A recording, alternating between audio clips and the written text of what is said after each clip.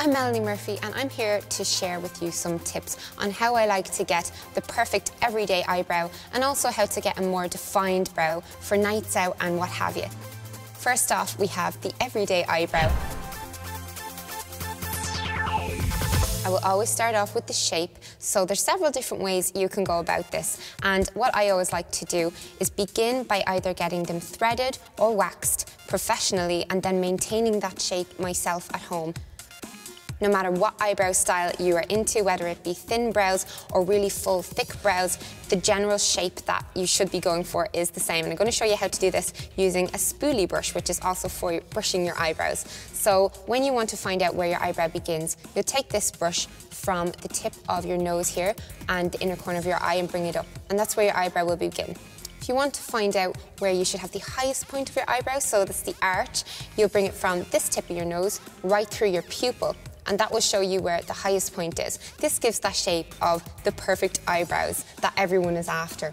When you want to know where your eyebrow will end, you'll take this through the outer third of your eye, and that's about where it will end. So as you can see, mine don't quite go that far, so I'll have to fill that in with using a pencil or a brow kit. So just remember those three positions and you're golden. So next what you want to do is comb them, and what I like to do is comb mine upwards. And this is also part of the grooming process. So when you're combing them upwards, if you have a lot of hairs that are kind of sticking up at all angles, you can trim those using a little scissors. However, mine have already been groomed. So as you can see, they're in the right shape, and the only problem is that they don't look quite there. So for an everyday look, I'll just go with a brow texturizing gel because it's quick, it's easy, and it looks great. And what these do is mimic the appearance of tiny little hairs, and they add dimension and fullness to your brows. So rather than having that really flat, one-dimensional look, they will make them appear thicker and fuller, and that makes you look more youthful. So I'll show you first on this left eyebrow. What I'm just going to do is simply brush it through. And it is as simple as that. You're starting off and keeping to the shape that I just showed you how to mark out with your spoolie brush. And these come in different colours as well, so you can match it to your own eyebrow colour. But for everyday eyebrows, I think these are absolutely ideal. It's a lot more realistic than having a big long list of products that you need to use. It really is all in that grooming process. So that is generally just what I would do if I was running out the door, and if I wanted to clean up the shape a little more, I'd get a very pale eyebrow kit, and this has a powder here and a wax here. And what I do is get an angled brush and just take a little onto the tip. And I find this a lot easier than using a pencil to shape them. So this inner part of your eyebrow is usually the part that is hard to get the shape on, and it's the part that if you do a little to this area, it makes a massive difference to your look.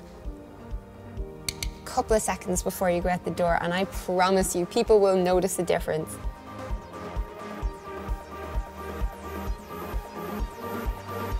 As the old saying goes, your eyebrows should be like sisters, not like twins. Nobody has like completely matching eyebrows.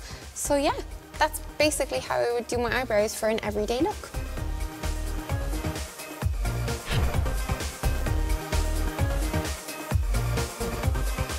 So next we're going to do a lot more of a defined look. So I'm not so much here going for really full brows, but more so really, really defined brows. This is what I would prefer for the likes of a night out with the girls, or for photos. Anytime you're going to be photographed, it's great to have your eyebrows perfection. So I'll always go in using a brow powder and gel kit. And these are Browsings by Benefit and also the Fuchsia Cosmetics. You'll see that this wax is really white compared to the other, but that doesn't make any difference. It's all about the powder. And for a defined look, I'll usually go for a really dark powder. I really like how that looks. I'm taking an angled brush for this, so you can get a really good detail. So you can dip this into your wax and into your powder and combine the two. And I'm actually going to start off on the top of my eyebrow. So I'm going to be doing a lot of precision here and doing really small little strokes. So I don't want it to look like a block has been stuck onto my eyebrow. I want it to look semi-natural but also quite defined.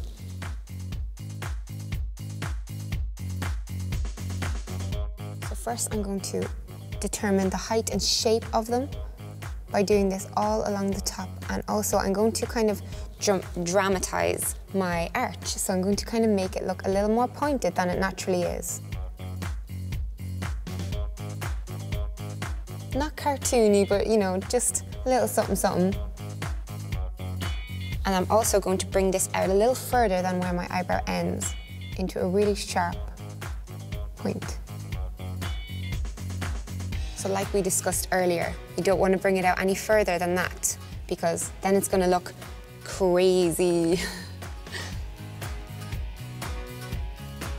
So I'm slowly going to fill them in.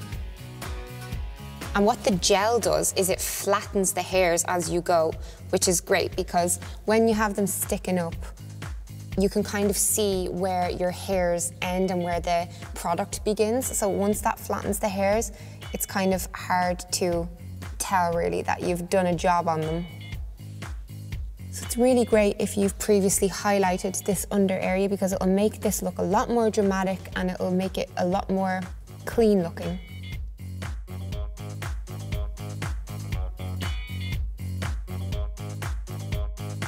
And then for the inner third, what you're going to do is just get the tiniest amount onto your brush and you're going to tilt it this way, so like this, and very, very gently build up colour there, really gently.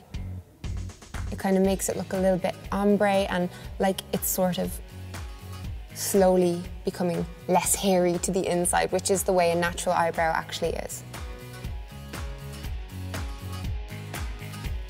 And once you're happy with that brow, you can move on to the next one and try and match it up as much as you can, but they're never going to look the exact same. But you can see a huge dramatic difference there between that eyebrow and that. And this one is a lot more photographical. It looks a lot better in pictures than this sparse little cornfield of a thing. So I'm going to do the exact same on this side.